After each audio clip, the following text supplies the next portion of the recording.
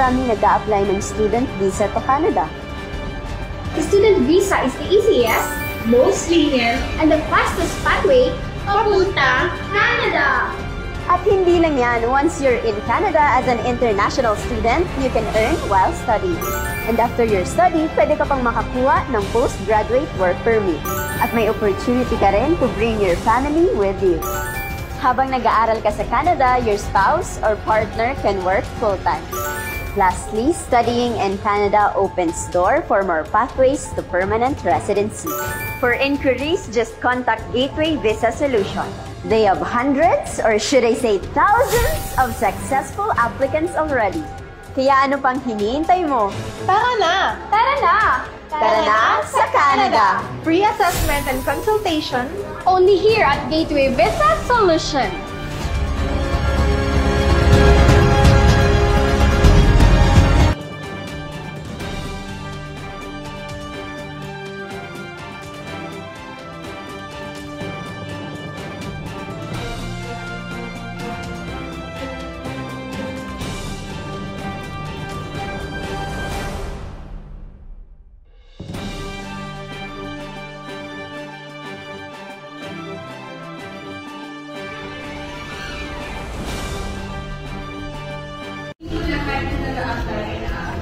There are applicants na recipient.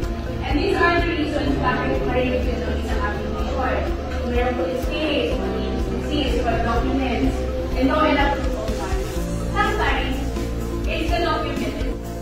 Ngayon, ano ang kailangan natin gawin kapag na-review tayo? Okay, una, kailangan natin magpa-deeper. Since napakadami nating applicants for 2024, ang susunod na intake date po natin ay 2025 na. And then, kailangan natin i-reassess. Saan ba lang kulang? And then, after yun, mag-re-apply tayo. And we also need to pay for the visa fee and other documents na kailangan natin. Okay? So, that's all, guys. Thank you so much. And, congratulations!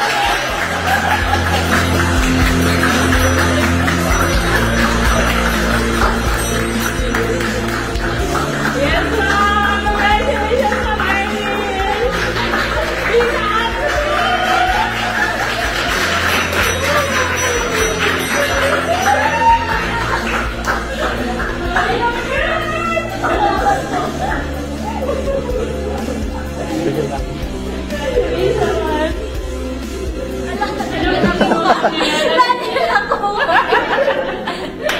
Anong feeling mo, Mami?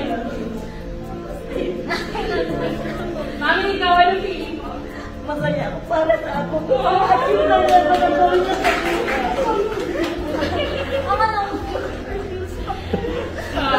Magagawin din ako dun sa mga nag-provide supplements. And super thankful po ako dun sa pag-consultant sa agency po kasi super considerate po sila, lalo kung nag-delete po sa ko. Sino bang inspiration mo dito, ma'am? Family po. First of all po, thankful po ako kay Lord kasi nagpe-pray po ako every night. Tapos po sa parents ko po kasi yun, yung sacrifices ko. Opo. Oh my God! Very supportive, no? Ala! Hello, thank you, Mommy. Thank you po.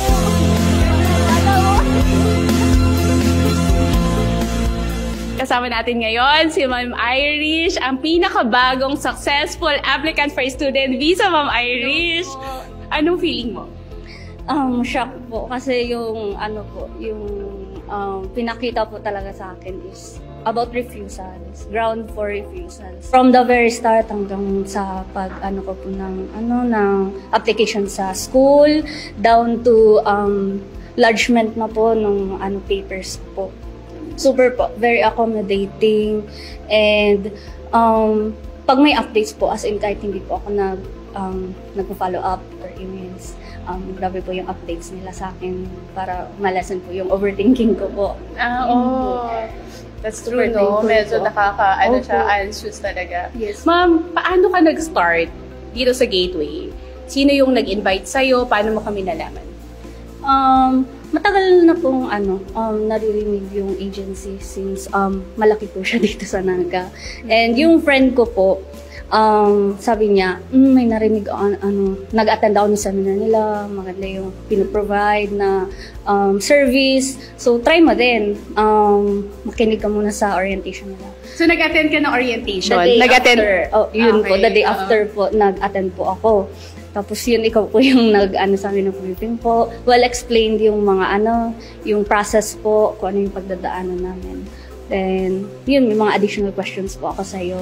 The day after din po nun, nung paka-uwi ko po, na-explain ko din po sa mother ko. Pero, sumama din po siya sa akin for din. Tapos yun po, ngayon, nandito na po. Yay! Lilipat ka na, ma'am. Kaya, Ayan, ma'am, tama-tama. Kasi ma'am, 1 year ago, nag-attend po kayo ng isang seminar, orientation, and info session about Canada immigration. Ma'am, pwede bang sabihan mo naman yung ating mga gusto ding mag-Canada na wag silang matakot katulad mo para matupad din nila yung pangarap nila makapag-Canada? yes po. So, I'm inviting everyone na interested sa services na provided po ng Gateway Visa Solution. Yun po, sila po yung nakatulong sa akin na from the very start hanggang sa ito po. Nandito na po ako, approve na po yung visa ko. And marami din naman po akong kilala, as in kilala po na same situation din po sa akin. So, kagaya po ni Ma'am Irish na nag-start lang din umattend ng isang info session back in 2022. Mag-attend din po kayo tomorrow para po sa ating info session every Saturday at 5 p.m. Ma'am Irish, congrats! Thank you, Gateway.